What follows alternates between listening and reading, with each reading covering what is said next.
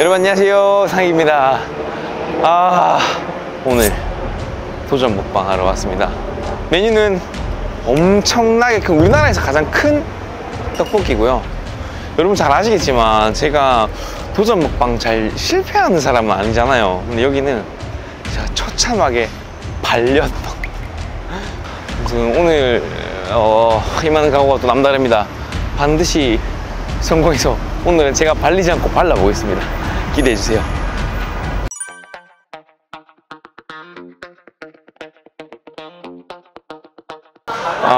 성공자분들의 사진인데 나만 없어.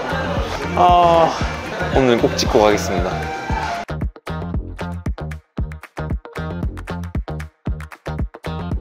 니 이거 형 영상 봤나? 못 봤지? 네. 이때도 1등 하겠다 하면서 진짜 막 호언장담하고 막 열정이 가득 차서 왔었는데 무조건 내가 오늘 1등 하겠다 라는 마인드. 발렸어. 녹았어. 치즈가 진짜 많거든? 치즈를 내가 따로 덜어버린 거야. 국물에다가 적셨어야 되는데 내가 치즈에 대한 악몽이 한 번 있었거든. 그게 담기니까 뜨거운 게 안 식더라고, 국물에 닿으니까. 근데 그랬으면 안 됐어. 그 어느 때보다 좀 긴장하십니까? 오늘도 좀 더 전략적으로 지금 어떻게 해야 될지 생각하는데, 오늘은 내가 항상 덜 시키고 먹잖아. 그냥 말라고 하지 않는데 오늘은 그냥 냉면 만들어서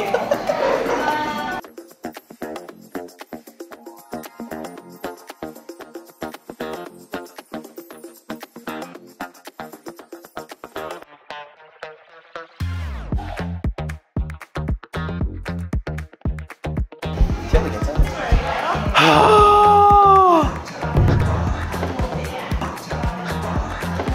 도전 시간은 20분. 네. 그리고 국물을 제외한 네. 모든 걸 다 드시면 됩니다. 그리고 잊지 말으셔야 될 게 휘파람 불어주셔야 돼요. 예. 그리고 상금이 100만 원. 실패 시 10만 원. 오케이. 알겠습니다. 잘해보겠습니다. 그럼 저희 미리 덜어놔도 되는 거잖아요. 시키거나 그런 건 상관없어요. 네. 큰 그릇. 네, 3개만. 네, 준비해. 여기 있다. 감사합니다. 감사합니다. 미쳤나봐. 왜 이렇게 커? 일단 좀 덜어놓겠습니다. 그리고 오늘은 여러분 여기 띄워놓을게요. 제가 왜 패배했는지 영상 한번 볼 수 있을 거예요. 오늘은 다를 겁니다. 진짜 얌생이더라도 오늘은 다 시켜놓고 한다. 진짜 이거 엄청 뜨겁겠지?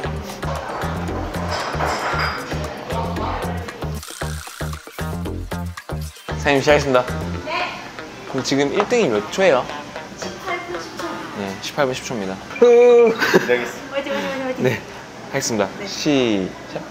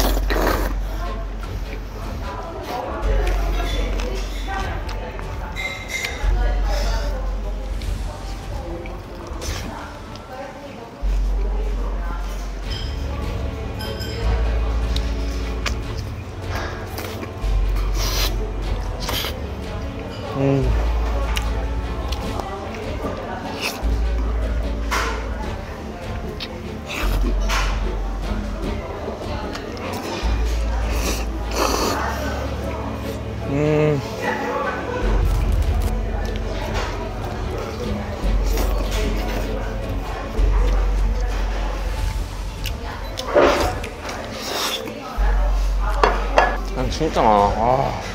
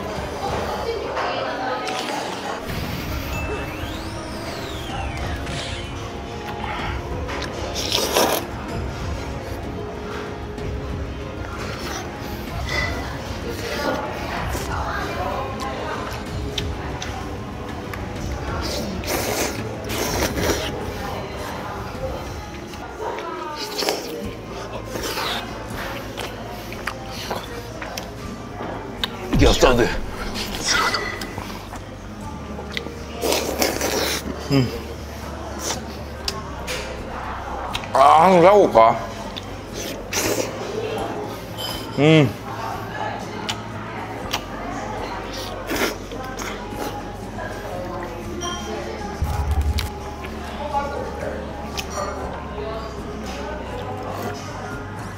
이제부터다.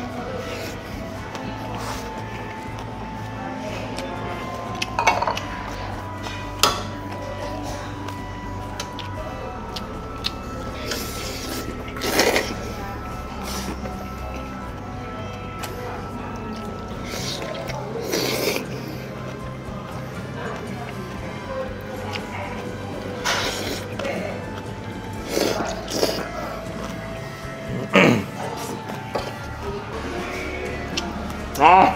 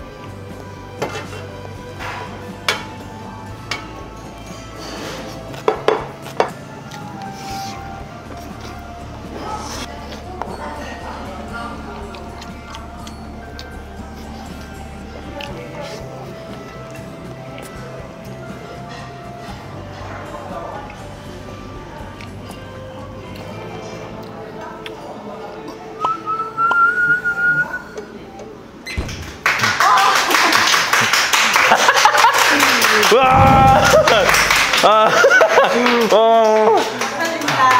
감사합니다. 난세의 영웅이 탄생한다. 계속 머리로 그냥 했어. 난세의 영웅이 탄생한다. 역시 밥을 안 먹고 왔으니까 또 귀엽다 귀여워. 야 귀엽다. 진짜 귀엽네. 죽을 뻔했습니다. 그리고 실패한 거를 재도전하러 올 때 그 트라우마가 계속 있거든.